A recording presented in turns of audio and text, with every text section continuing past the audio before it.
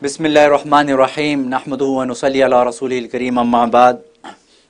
Today my topic is an excerpt from the programs of one of the programs of Hazaji, Ruh Ki Baatein. And in this program he also answers the objections that are being made on Awliya Kamilin and Karamat and the things that are associated with Tasawwuf basically. So today's question is that there's an objection on the Karamat, that today if there are Awliya Allah that are present, then why do they not present any Karamat? We hear about big Karamat of the Awliya in the past. So why there is not any more Karamat? And they say that if all the Awliya that are present today, they get together, they cannot even pluck a leaf. Forget about the Karamat. Karamat is a bigger phenomena, but they cannot even pluck a leaf. So this was a question that was presented, and to that Hazaji responded. He would respond that for Karamat, this is not necessary. If all the awliya, they do not present any of the Karamat, it presents no harm to the credibility of the Vilayat. Because the Vilayat does not depend on the Karamat, rather the Karamat depends on the Vilayat. There could be a wali, and he can live all his life without presenting a single Karamat, and it does not affect his Vilayat at all. On the other hand, if there is a Karamat that depends on the Vilayat, that you have to be a wali of Allah to present a Karamat.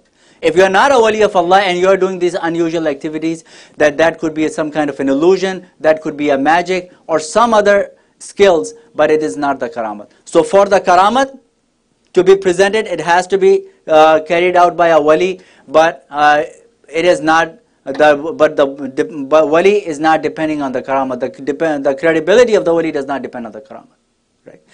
What is the example of the Karamat? He says the example of the Karamat is that of a beautiful dress. If you have a beautiful dress on a beautiful body, a healthy body, it only beautifies the body. It does not mean you are not healthy or you are not in a good standing or you are, if you are lacking something if you don't have a beautiful dress on you. Right? So Karamat is the example of a beautiful dress on a beautiful body, but it does not mean that if a person is putting on regular clothing, he does not have a good body, right? And a healthy body, and etc., etc. And then Hazaji also says that the real objective a person should have is seeking the vilayat, seeking the friendship of Allah subhanahu wa ta'ala, upon which the salvation depends on. The real closeness of Allah subhanahu wa ta'ala is what is needed. Karamat is something extra. Karamat means honor. Karamat means dignity. This is an extra honor. This is an added thing that Allah subhanahu wa ta'ala sometimes out of His infinite wisdom would show on the hands of a wali for his various wisdom that he wants to carry out. And if he chooses not to, then there is no need for a wali to present a Karamat. And then he says that with the same token, if this is the question you have, that you are going to accept the vilayat of a person when he is showing the Karamat, in the same token, then people would go and should start denying or refusing the validity of the hadith if we do not have the muhaddisin just like that of Imam Bukhari and Imam Muslim. You know, Imam Bukhari, Imam Muslim, these are the ones who are hafiz-e-hadith. Hafiz-e-hadith means they have memorized 100,000 ahadith. 100,000 ahadith. And how many of us have the memory of 100,000 ahadith? So if basically, if with the same token people might start arguing, since we do not have the muhaddisin of the early times, we don't have a muhaddis like that of Imam Bukhari, we don't have a muhaddis like that of Imam Muslim, so that means they should start deny and refuse the validity and credibility of the hadith? No. Just like muhaddisin have come in different times according to the wisdom and the desire of Allah subhanahu wa ta'ala, but we still accept the validity of the hadith and its authenticity and everything. In the same way, the karamat of different types depend on the wisdom of Allah subhanahu wa ta'ala. And when there are awliya and Allah wants to adorn them with this special blessing of karamat, Allah subhanahu wa ta'ala would adorn them. And he also says that what is a bigger thing than the karama? The bigger object than that of the virtue, the bigger virtue than the karama is the istiqama. Al-istiqamatu fawq al-karama. Istiqama means being persistent, being punctual, right? That istiqamah is a bigger virtue than that of the karama. What is istiqamah? If there is a wali of Allah, he regularly prays his tahajjud, regularly does his adhkar, regularly he stops himself from the disobedience and sins of Allah subhanahu wa ta'ala. He regularly, he serves the mankind. Regularly, he serves the creation of Allah subhanahu wa ta'ala. He never skips, right, from any of his responsibilities. Then this is a bigger virtue than that of the karama. Okay? And with that said, karama is just an extra gift from Allah subhanahu wa ta'ala. And he also adds that even today, there are awliya Allah, whom Allah subhanahu wa ta'ala has blessed them with the karama. They come in different colors and different forms. And just because our heart is not clean, because of not having a clean heart, we are not able to see them, we are not able to feel them, and we are not able to be blessed with those karamat. And why is that? What is that default in the heart? The heart has kina. Kina means a malice, envy, evil of the heart, malice. That you have kina in the heart. Because of that kina in the heart, people have left the maslak of Ahl Sunnat wal Jama'ah. They have left the maslak of the Ahl Sunnah wal Jama'ah, and because of that kina, they are not able to see the true colors of the karamat, and they think that this is illusion and this is magic, and they start making fun of those things. Right? When you have a clean heart, you have a beautiful heart, then you would see the things with beauty and love. And if you have the hate for something in the heart, you would never love them. Right? It's happened in the time of Rasulullah sallallahu alaihi wasallam. Right? Abu Jahl was seeing Prophet sallallahu alaihi wasallam with a different heart, and he had a different opinion. In the same way, Sahaba radiyallahu anhum ajma'in, they were seeing the Prophet ﷺ with a pure heart, with the love in the heart, and they had different opinions about Prophet ﷺ. So this is a very natural phenomena. So what is this Ahl Sunnah wal Jama'ah? The maslak of Ahl Sunnah wal Jama'ah has to do with the kina, with the malice of the heart. Rasulullah ﷺ, he repeatedly say, alaykum bis sunnati, hold tight to my sunnah. Right? Have my sunnah upon you. Make this incumbent upon yourself, my sunnah. People ask, Ya Rasulullah, what is your sunnah? He said, my sunnah is that your heart be clean from any kinds of kina, any kinds of malice, any kinds of hatred. So, what is the sunnah of Prophet ﷺ? Having a beautiful heart, which is free from kina, malice, and hate for others. Right? And the maslak of Ahl Sunnat wal Jama'ah means this is a maslak that includes everybody and does not have hate and malice for anyone. All the other sects, they are based on kina, they are based on hatred and malice.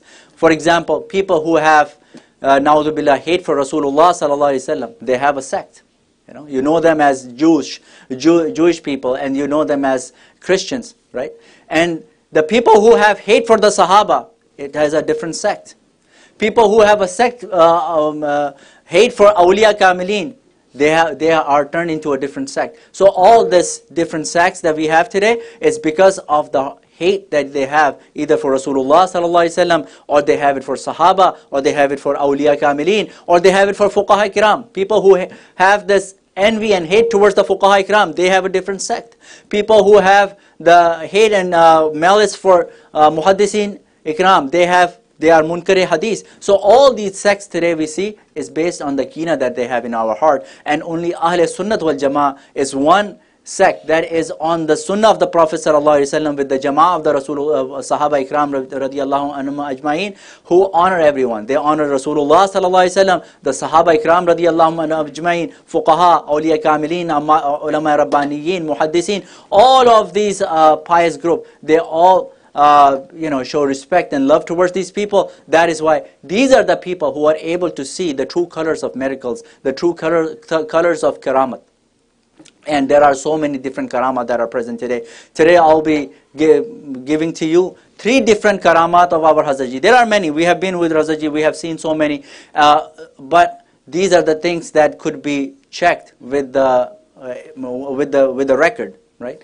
Number 1 is, in 2007, Hazaji used to take the group of murideen. Everybody knows, like 200, 300 murideen would go, and they would go make an annual picnic. And we would do this for many years in Belmont Park. So a lot of murideen who are here right now, they remember. In 2007, there was a forecast. We already had decided, Hazaji has already decided the date and time. And on that day, the weather changes. And there's a forecast for rain, and there's a heavy rain. But so the Murideen are calling Hazrat Ji that, what is the plan? Are we cancelling the picnic? Hazrat Ji said, no, we are not cancelling the picnic, you should just go. So they said, what about the rain? Hazrat Ji said, just go. And then he says that I connect with Allah subhanahu wa ta'ala, that Ya Allah, this is the only time we get. Right? Other days of the year we are very busy in your deen and the responsibilities that you have given on us. But this is the only time we could spare for this picnic and having entertainment. And this is what's happening. So change your words for the weather. And Imam Khurram Shahzad Sahib, who just spoke to us before, and he made it to the park with his family, and then he called. And Hazrat Ji asked, what about the weather? He said, there is rain everywhere else, but there is no rain in the park area where we are supposed to have a picnic. Allahu Akbar, Allahu Akbar. And this is something that could be cross-checked. You can go to the weather channel, and even the park rangers, right? Park rangers, they were surprised to see what is this going on? Who is trying to have a picnic in such a rainy day? And there is this brother, Ilyas Said. When he tells his colleagues at the job that, tomorrow I need a day off because I'm going to picnic, his colleagues, they tell him as a joke, then say my salam to the ducks. Because all you're going to see have some water and you're going to be seeing some ducks over there. So he made a joke out of it, and Hazrat Ji went there and they had a picnic. And this picnic is an entertainment in a very unique way. And after that, they had salah and then the zikr, and the people who were present in that time, they even saw angels that were surrounded by the angels in the trees around in the park. So this is a karamat. All you need is that love in the heart and the eyes to see. This is a form of a karamat, that everywhere else there is rain, and this could be cross-checked with the dates in 2007. The next big karamat is that in 2007, about the Eid. In the month of Ramadan, few Murideen were making i'tikaf in this masjid, Akhoon masjid. And after the 9 days, Hazrat Ji was making the dars of Tabligh-e-Deen. This is the book of Imam Ghazali rahimahullah ta'ala. And then he was shown that Allah subhanahu wa ta'ala had concluded the month of Ramadan with 29 days. And the next day would be the Eid. So he asked everyone that, do you want Eid tomorrow or you want to complete 30 days? Of course everybody wanted to conclude with 29 days, and then they get to go home. And then Hazrat Ji smiled and they said, all right, Eid is tomorrow. And this is the day, this is the year that the next day was Eid, even though they were thinking of making 30 days. But everyone, all sects, everywhere, nationwide, there was only one Eid, and it was with the conclusion of 29 days. The next day was Eid. So this is another sign of the karamat which could be cross-checked. And then also in the times of Sandy, this was that I myself was present here. Right? I myself was present here. The time of Sandy, Hazrat Ji came and we were getting the news of Sandy. We all came upstairs and we were making the dua. We would turn off the lights. And there are other people who were also here. Dr. Altaf, he's in Pakistan right now. He was here. And Brother Yasir Sarlim was telling us the news, where this is moving, in the direction that it was moving. So all these news were coming, and we were making the dua. Hazrat Ji was making the zikr and dua.